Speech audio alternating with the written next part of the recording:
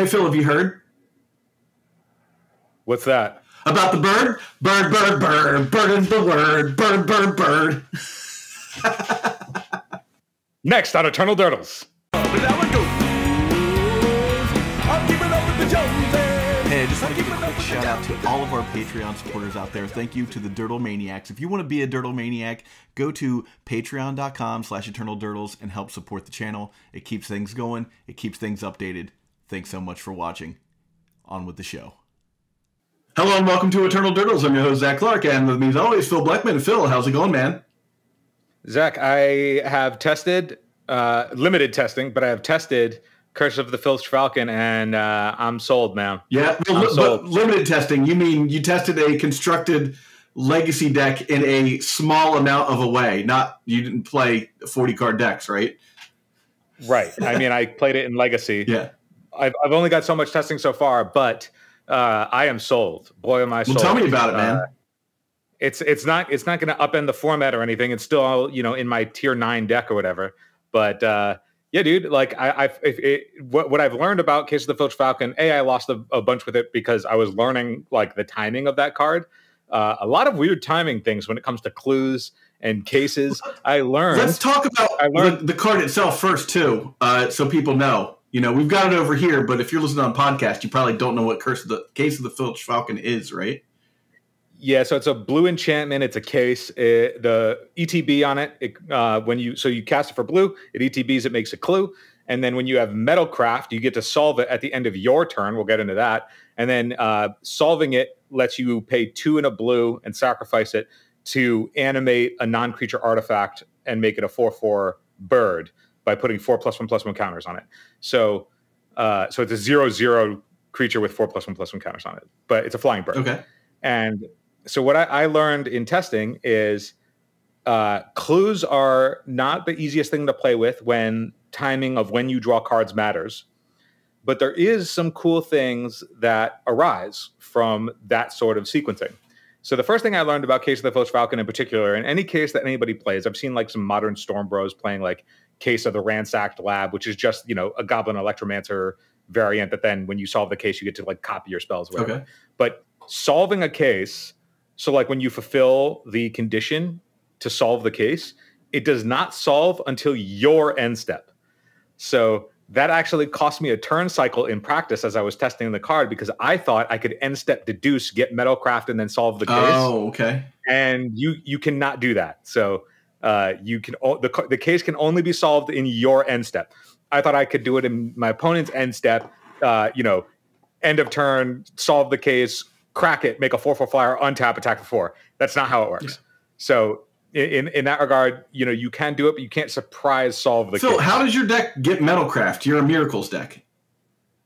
Yeah, so you play all of the cases, and you play all of the deduces, and then I was teching some other artifacts like Lembus, which is from your set of Lord of the Rings, which is a 2-mana artifact that ETBs, scry 1, draws a card, and then you can sack it for 2 to gain 3 life because it's a food, and then it shuffles back into your deck. That one was fine. Really, like it was critical to have life gain, but it could have been anything.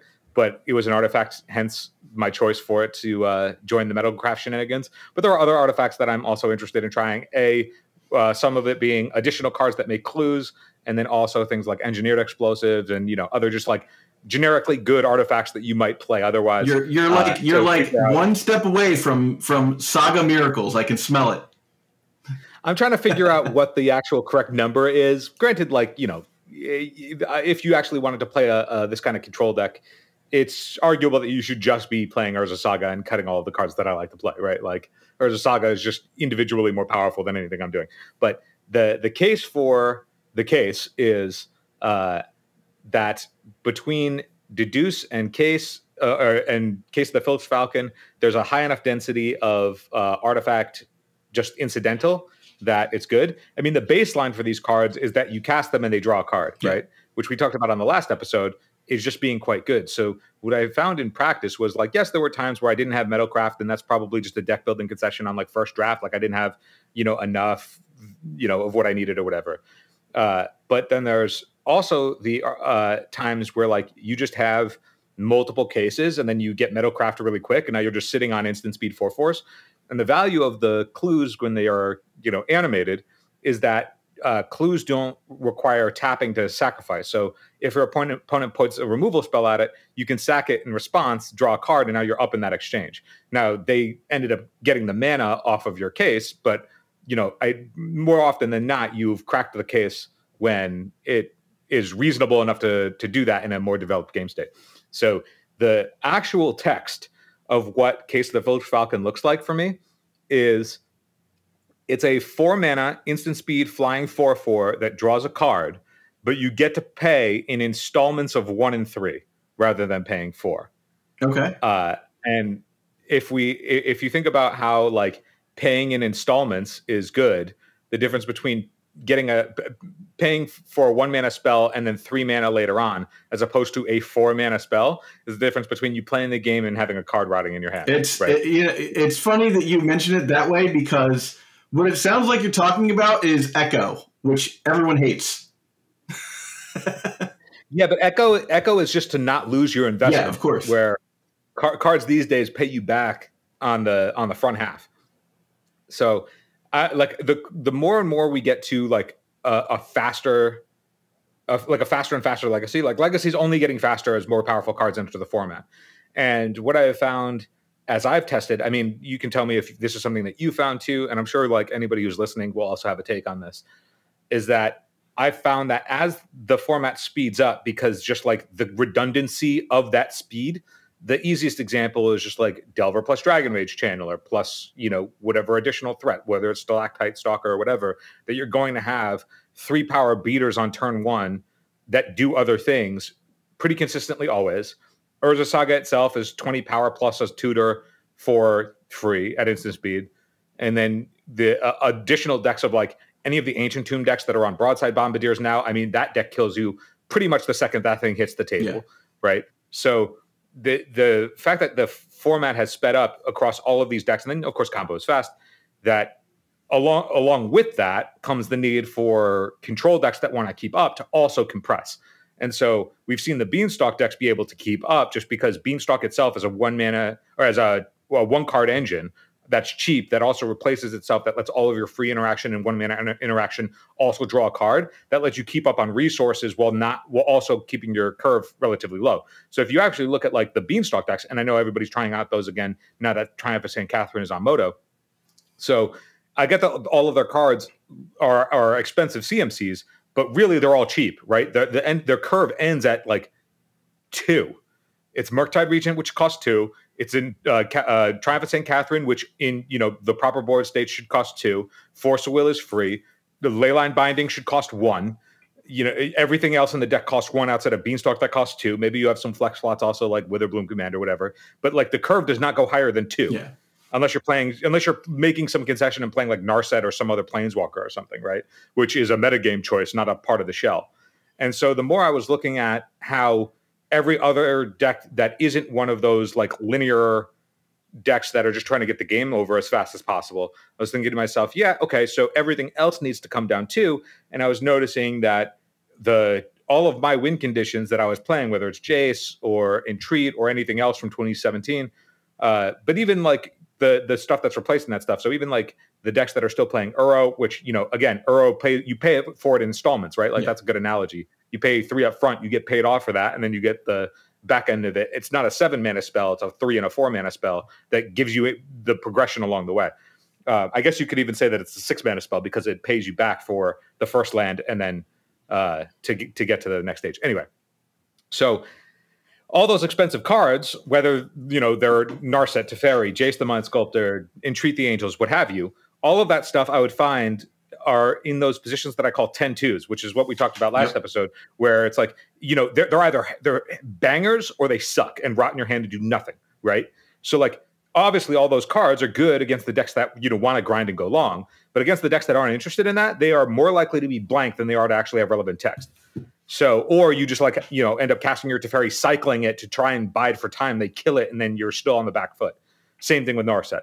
And then Entreat would, you never get off. Or Fourth Aerolingus, unless you're playing Lotus Petal Ancient Tomb, you're never actually converting that, like until you've already won the game anyway. So what Case of the Filched Falcon did for me was it gave me a win condition that joined the compression of the format. Yeah, if that makes sense. That makes a lot of sense, actually. It's funny because we were talking last week about what Cryptic Coat, is that what it's called? Cryptic Coat, yeah. And you just mentioned Oro, and I've seen people starting to use Cryptic Coat and Oro together just so they can just get around. Like it's like, I'll pay $5 for my Oro in installments, like you're talking about, and now you have a 7/6 unblockable beater that can end the game. It's interesting to see what these new cards are kind of unlocking as far as strategies are concerned. Yeah, I think that it's just the first time. Like we've talked a bunch about how the format has sped up, but in ways that, at least on your end, it's like you moved away from 8-cast towards Infect in competitive environments, and that even though maybe not directly an assessment of like, oh, I just need to be faster, that was the decision, like inherently part of it that was made, right? It same thing on my side, except I never actually had that route other than, okay, what cards can I just play that have lower CMCs? But Case of the Filched Falcon is the first time where I'm like, oh, I have a 1-mana win condition that can play around like with my synergies of Terminus, because other times win conditions would just get swept up by Terminus and that would suck. Like there's some tension between Triumph of St. Catherine and Terminus, and even though they're enabled by the same things, they don't want to see each other at the same time. Well, like you only want to see Terminus then Triumph, not the other way around, and that it can be difficult to manage because it can be awkward. It is funny you mentioned the like my take on like what is ostensibly already a fast deck, right? Like 8-cast, and then I switch up to a even faster deck, Infect. And honestly, the reason that I made that change is because that deck is such 8-cast was such a threat in the format. It was super fast. It increased the speed of the format. That people figured out ways to beat it. They were like, okay, like if I'm going to have to deal with this deck that is just going to destroy me, I'm going to have to make it so that my sideboard just destroys this deck in one card, right? For 1 mana, for 1 card, game over, right? And so what I basically decided was that I'm going to pivot past the answers for what the problem. The problem was my deck, right? The answers were sideboard cards. I decided that those were the problem, and then I decided I'm going to go all the way back to playing a deck that technically should be bad because Orcish Bowmasters exists, is what everybody says. Mm-hmm. But I'm playing on the same axis as everybody else because you need the mana to actually have to kill the creatures, and I'm playing with this unfair card, Legolas's Quick Reflexes, to like kind of bring my advantage back to being at least level with these decks. So it's funny because you're right. The speed of the format is now dictating, things that you wouldn't even think initially that it would affect, because you don't look at those 2 decks and that decision that I made and say, oh, that's a speed of the format thing, but it truly is. Yeah, I think also there's inherently on the 8-cast side of things that like your fast draws were if you opened an Urza Saga. If you opened, one of the 8-cast draws or like an Emery draw, that draw isn't necessarily fast. Yeah. You may end up having unbeatable amounts of resources, but it's not necessarily closing the game fast. Where Urza Saga was really the only extent that you could go fast, and we saw that the progression of that deck all the way to the point where like you don't see it that much anymore. But eventually they made their way over to Patchwork Automaton from what it used to be, right? Like they moved into Patchwork Automaton because they were like, we just need to be faster. Yeah. And I feel like every deck sort of had access to these ways to be faster than they already were, or more consistently having those kinds of aggressive draws than they were before, unless you were exactly Beanstalk. Yeah. And that's because if you weren't and if you weren't Beanstalk control that had some way to stabilize on the back of Triumph St. Catherine, and then also have this one card engine that your entire deck is built around, like there aren't any other control decks that really could exist in the competitive space. Because they would just get entirely bodied by the Beanstalk decks themselves. But then we also saw before, when people didn't have access to Triumph of St. Catherine, and even partially when they did, I mean, for the most part, it was only because they didn't have time to test it.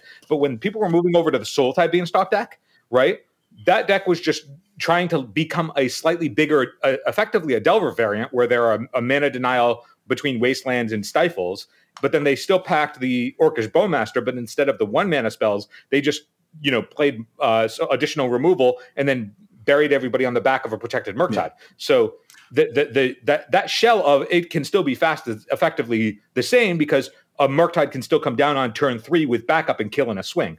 And like no deck was just looking to go all the way deep into the end game. Like, and by end game, I mean like where, the game has effectively like reset and we're like reloading or finding ways to reload. So I don't want to disparage Daybreak Games, taking, it's really not their fault that 40K isn't on Magic Online, and it is coming. They just announced that. But do you think that it's out now? What's up? It's on now. Perfect. So now those cards are on. But do you think that will have an effect? It'll definitely have an effect on the online meta. But now, as we begin to merge into one meta again, do you think that'll have any effect on the meta as a whole, like the paper meta and the online meta together? 100%. They're almost the same now. 100%. It will 100% have an effect, I think, because all of the data that primarily people look at in order to make informed decisions on deck building, if they're not personally testing themselves in meaningful ways in paper, because if you're testing online, you only have access to the cards that were online. So I think Triumph of St. Katharine showed up very minimally by comparison to what it would had it been on Moto well before Eternal Weekend. And then I think it did exceptionally well at Eternal Weekend, primarily because people were not preparing their deck.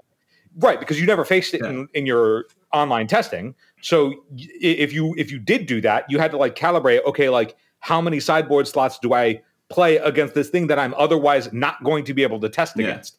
And then similarly, if you were trying to play Triumph of St. Katharine, you couldn't do it online. So you had to play, some kind of alternative. So you'd play Uro or something, but then you're working with your practice and your play patterns.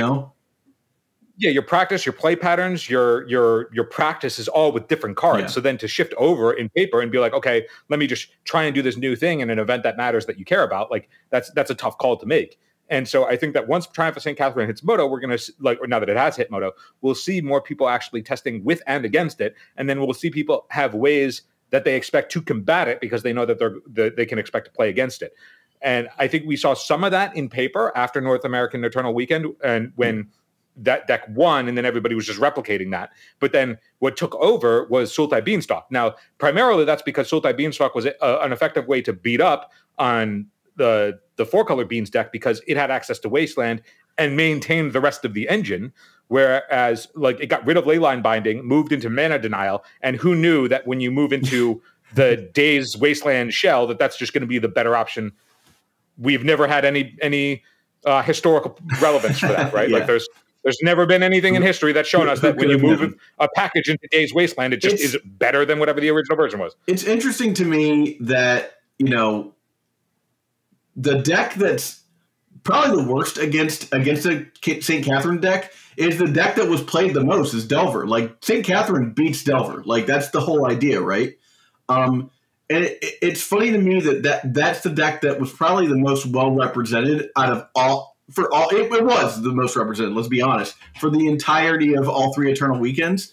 And only by North America did we really see Triumph, kind of cross the border, as it were. Eternal Dirtles is proud to be sponsored by Moxfield. Moxfield is the best Magic the Gathering deck building website on the internet. You can create, share, and find decks from Commander to Legacy, and even fan-supported formats like Pre-Modern and Old School. You can see all of our decks on our Moxfield. Follow the links below to stay tuned. I think it's also the fact that if you're playing against when you're on Delver and you're playing against Triumph of St. Katharine deck, you also are thinking to yourself, okay, that's the one card that I can't let resolve. And so you just don't fight over anything else because that's the only critical thing that matters. And otherwise, Delver gets to dictate the rules by which the game is played, right? That's why the deck has been the best for its existence, because it is the most compressed curve and it has the most efficient denial, and its mana costs across its entire deck is what, 0.7? Yeah, something maybe like less than that. Yeah. So something like that. So, if they think, okay, what's the critical spell that I need to care about, or what's the timing of my wastelands or my dazes that I actually need to ensure that I care about this outside of a lethal swing. Okay, I'll just not cast my forces until they try and put a Triumph of St. Katharine on the stack, because if they do that, they're going to do it at sorcery speed during their draw step, or if they brainstorm on end step with mana up, I can navigate that position mana-wise to make sure that they can't do that and still play around days. So it's maybe I just don't blanket throw my wasteland out there. You can think about those timing maneuvers, because trying to miracle a Triumph is not a super easy endeavor. Yeah, no, it's either it's a turn 3 maneuver, right? Or it's a 3 mana maneuver, one way or the other. You're either, whoops, I got lucky and flipped it on turn 3 when I have the land, the second land in play during my draw step, or you set it up with a brainstorm or a ponder. Occasionally you're gonna just whoa, look at that. It's almost a surprise, when you miracle it sometimes. There's also something to be said that the Sultai Beanstalk deck and a bunch of these other decks that are starting to tech Stifle again. Stifle also can hit the miracle trigger and strand the Triumph of St. Katharine in hand. So it's if they needed an early Triumph to try and stabilize and you just counter it with a Stifle, that's effectively a blank in their hand. That's they cast Stoneforge Mystic, you said, okay, they put Cauldron in their hand and you killed the Stoneforge Mystic, and now that Cauldron is just a dead card because the game will end before they get there. And even if they do get there, you just fly overhead anyway. So, I don't think that Triumph is the end-all, be-all against these decks. It's obviously very good, but it was way, way better in the era of Expressive Iteration than it was in the era of Bowmaster. The difference between the cards that you have and access to black, there's a lot of answers that can solve Triumph of St. Katharine. And, the second that they want to solve that in a way that's really efficient, you can bring in your Snuff Outs and a Surgical and catch them. It's also funny to me that Snuff Out has become the default black removal spell, and if you look back to I guess even during Expressive Iteration, it's been the black default spell. But you go back a little bit further, and it was Fatal Push. But then you get cards like Murktide Regent and Triumph, right? And you're not using cards like that anymore because they just don't hit. Right. Yeah. I think the second that there are so many ways to mess up somebody trying to miracle, and I know from having been doing that for my entire life, that one thing that I see, and it's something that I notice a whole lot, and I get that I'm a Mystic Sanctuary gamer, but I find a lot of people when they play against my variation of miracles, which has enough of a crossover if you're trying to stop miracle mechanic specifically. Every single Delver opponent I ever play against always boards in Surgical. Always. And whether or not that is correct, or whether or not it's ever timed correctly, if that's just a natural inclination in sideboard mapping of okay, we have space, we can board in Surgicals, then that's also the out to Triumph, right? If it ever resolves, you can Unholy Heat it and then catch it with a Surgical out of the graveyard. And yes, you spent 2 cards, but you spent 1 mana to their miracle 2 mana, and which is effectively just forcing it, right? If you think about it in a similar way, or you could just force it and then Surgical it also. The other thing that you could do is if you force one and it's in the yard, and then they miracle one later with the miracle trigger on the stack, you can Surgical it. Surgical the first one.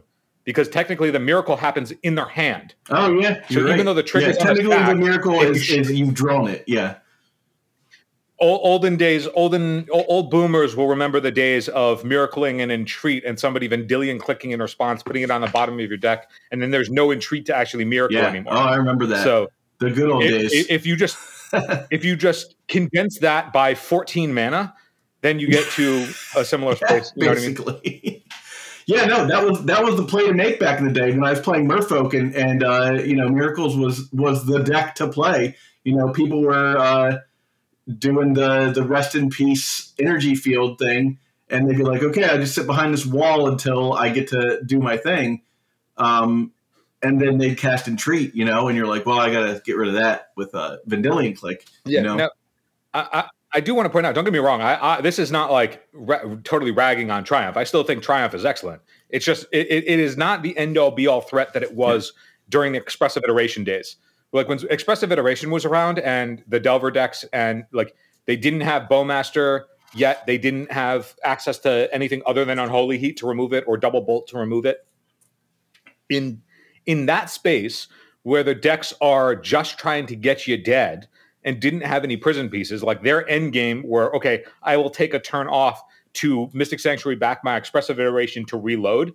It's very different than what the decks look like now, which are Bowmaster is Flame Rift at minimum, right?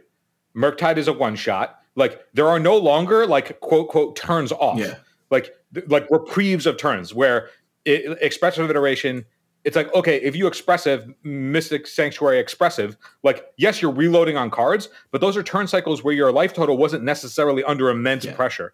Where when that's replaced with Bowmaster, your life total is always under immense pressure. And so in that regard, like, Triumph is still like a reasonable tool. It's not just the insane lights out always the way that it used to be.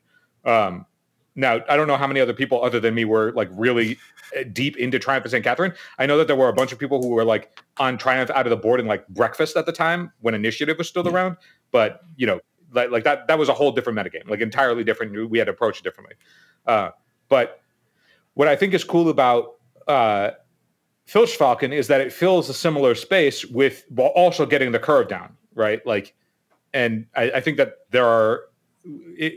This is just the one example, but it's gotten me thinking, like, okay, what are the other actual legitimate win conditions that these decks that aren't just Beanstalk decks or Delver decks or Ancient Tomb decks? If there is space for anything else in the metagame, I feel like it's got to look for that stuff because those are the pillars by which you are compressed, right? Like, if you can't if you can't somehow deal with a Beanstalk in a meaningful exchange of like maintaining card parity, you will just get buried by it by itself.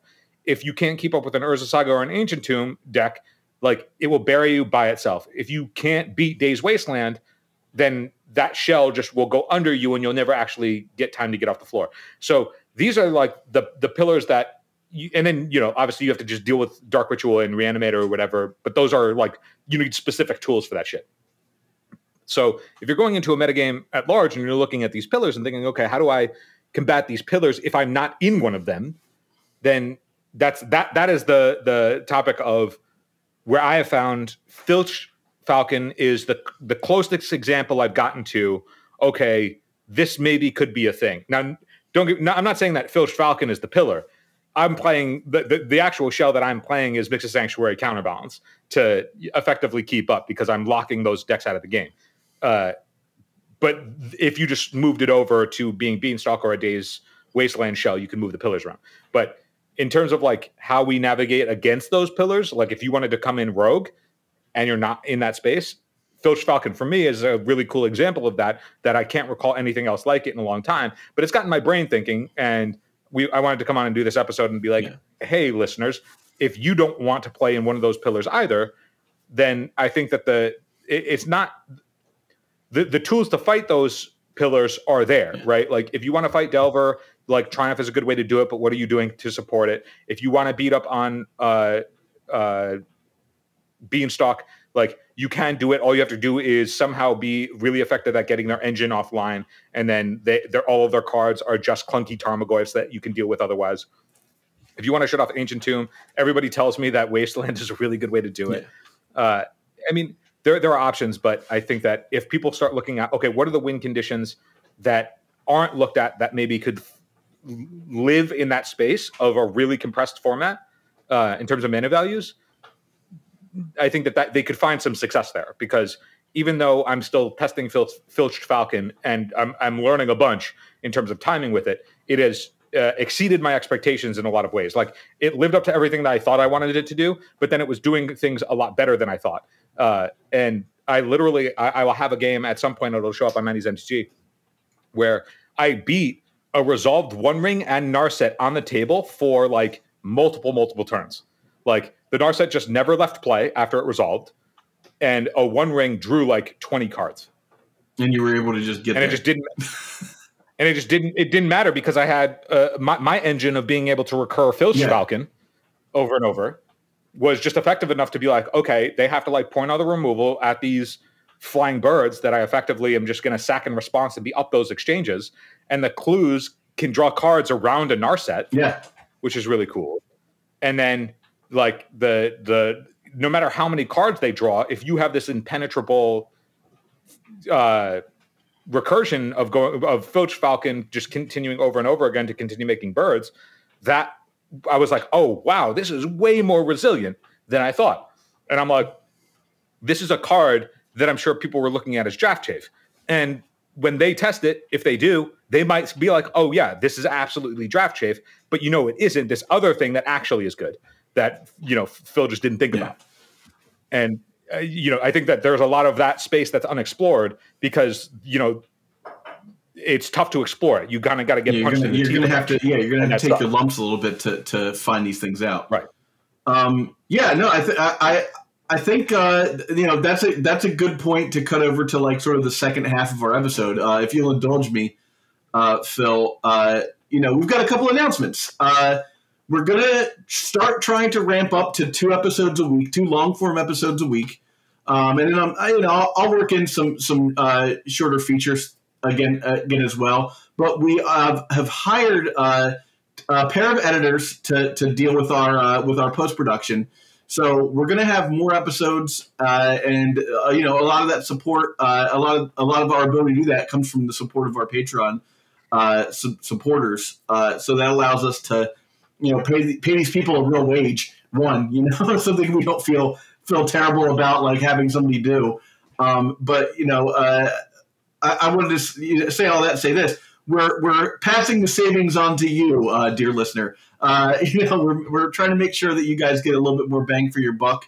If you're not a Patreon supporter, you're still going to get all of the content as well. If you'd like to become a Patreon supporter, patreon.com/eternaldurdles. That it all goes towards making the show better. As you can see, I'm using right now. Hopefully, it works out. My new webcam, which is a brand new Nikon DSLR, which I'm going to take to Vegas to get a lot of content from Vegas. So we're using all this to update our podcast. Chicago. What's that? Chicago. Right? Did I say Vegas? Chicago. I'm going to Chicago. We went guys can go to Vegas. But to that end, and I've got the panel. I'm sure you guys have heard me talk endlessly about. We've got this panel there talking about the 30 years of Magic media and content creation. There's going to be a ton. And look, I'm just going to say it. Thanks to Phil and I, there's going to be a ton of legacy stuff at the convention too, which is pretty great. Like we sat down with the people who run Pastimes, and we hashed out a couple of ideas for them to use, and they took our ideas and they ran with them. So I'm pretty excited to go there and actually be able to do something as a legacy player. I'm obviously excited to just see friends and hang out. Honorog's going to be there. We got Better Days MTG is going to be there. Joe Dyer is going to be there. I'm going to get to hang out with Joe Dyer. We're going to go get dinner. Phil is not going to be there. Phil, what are you doing? Yeah, I know. This is the time where the work of paying bills in real life came up and couldn't make it. However, now that we have talked to the people at Pastimes and we've been in conversation with them about how we can expand getting some legacy coverage and tournaments at these cons, which are primarily gauged towards Commander players and less so Eternal players. But we had some ideas. They took them. We're seeing that evolve, the fruits of that in this first go, and we hope that it will expand. They've been extremely welcoming to all of the things that we've pitched them, and which is fantastic because it shows that they care and they want to do that kind of thing. And but part of that is because we were able to get in as content creators at MagicCon Vegas. That gave us the legitimacy to sort of talk about that. And that's part of the fact, from all the support that we've gotten, that's enabled us to ramp up. And let's not fail to mention, we have a new sponsor. Of course, we have Moxfield, and Moxfield, very dear to my heart, the greatest Magic the Gathering deck building website of all time. But we also have Tales of Adventure. Tales of Adventure has just sponsored us. That's going to start in March. But I'll put a link below. Tales of Adventure. they sell Magic cards. The Eternal lives here. You know, that's their motto. So, you know, if you're thinking about buying cards, if you're thinking about buying Case of the Filched Falcon even, you know, go to the link that we have below and purchase it through Tales of Adventure. That just shows them that our listeners are the type of people that they want having us do ads for. You know, I try very hard to not have like an egregious amount of ads on the cast, and now that Spotify has kind of moved away from its ad base, one of the things we're doing to sort of get back up there into the point where we can start outsourcing a little bit so that we can create more content is by having these sponsors. And so you supporting these sponsors, using Moxfield, using TOA. One of the great things about TOA is all the cards get sent. It's not like TCG Player where you like pick your entire deck out and it comes from like 14 packages. It's one package directly from TOA. You know the quality is good. You know those guys are looking. You know they're grading their cards properly. You know Mike Caffrey. You know like. If you've been to any events, it's the big purple one. You know it. So with that said, we're super excited that we have this new sponsor. We've always been excited about Moxfield. And with that said, I mean, this is a relatively short episode, but it's the first one that Mike is going to be editing. So we're gonna give him a short one. This should come out on Monday, so I will have been back from Chicago by then. I think what we're going to do is try and do Monday and Thursdays for our drops for episodes. We'll see how good we stick to that. But there we go. I'm excited also to see our other editor is going to be there. Pit Goblin Battlecaster will be there. If you haven't checked out his site, I'll link that below as well. And that's I think that's it for us this week. Phil, do you want to add anything else? Deduce is the truth. I don't know if it's the truth. And bird is the word, dude. So I'm a big fan of Deduce. I've been on that. That's the truth. I also think that at some point we should talk about how at what point are we at the stage where a card that just says or does like some amount of card draw and nothing else, right? It doesn't gain life. It doesn't affect the board. It's just some card that says draw some number of cards on it. At what point are we getting to where that is a liability, not a yeah, when will they reprint Ancestral Recall and it just is bad? in the context of like the world that we live in, where is it that like I get what you're saying. And Narset and there's plenty of things. Using the resources is as important as getting them put into your hand. Yeah, I mean, I find that like the more and more that I play with these cards, I mean, Deduce is very good because timing is very good. But the more I played with like anything that just says draw more than one card on it, I was like, oh, this is bad because these are really Night Whispers. Yeah, it's actually like a Night Whisper plus 2 damage on top of the Night Whisper. Right? And it's like you can't really afford that in a world where you don't have 60 life. So. I don't know. That's future episode. Yeah, maybe on the next one. Anyhow, if you were at Chicago, since this is going to come out after I'm back, it was great meeting you. Everyone, have a great weekend. Have a great week. I suppose it's a week. Thanks for watching. For the gift that keeps on giving all year round, join our Patreon at patreon.com/eternaldurdles. And hey, check out this playlist we got up here with all of our interviews over the last couple of years. Some great people from the Legacy community, some really great guests.